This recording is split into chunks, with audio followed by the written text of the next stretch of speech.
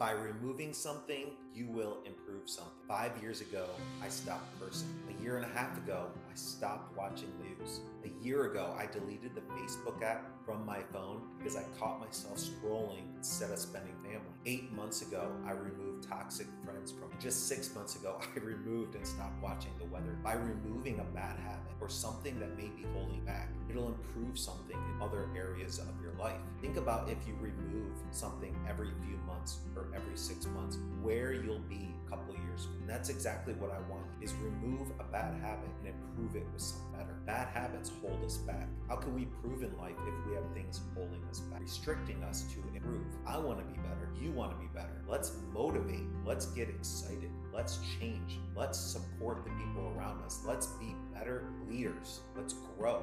Let's look back in a year from now and see how amazing the last 12 months have been. How can we build better relationships? How can we be better leaders for our family? How can we show our customers that we're a leader and that we will do whatever it takes? How can we stand out, be different, and become the authority? That's what I want to do together, is remove the bad things in our life that may be holding us back and work together on improving. It's not a New Year's resolution. It's a change for the better. This year, I'll be opening my email first thing morning. Why? Because when you open your email and first wake up, you're bound to be either excited or put down. Emails can either make or break your day. And that's one thing I'm going to work on for the next 6 months, is not checking my email first thing morning.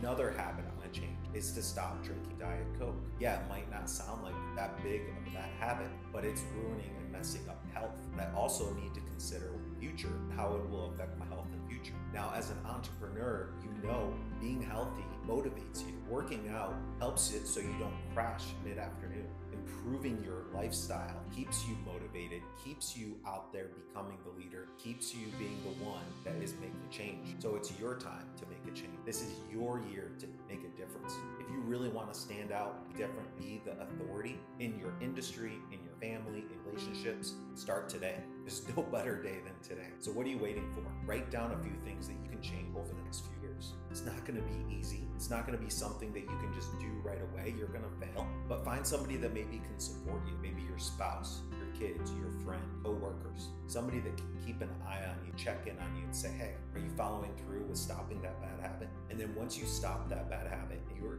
so confident that you control that, replace it with something powerful, something that can truly change your life and your, whether it be working out more, getting healthy, supporting your family, building up your spouse, spending more time with your kids, being the leader in your city, or just showing your customers in your business that you are a person that they can trust. There's so many things you can replace bad habits with. Now's your time. Let's look back in 12 months from now, give each other a high five. Thank you for watching this video. Let's go.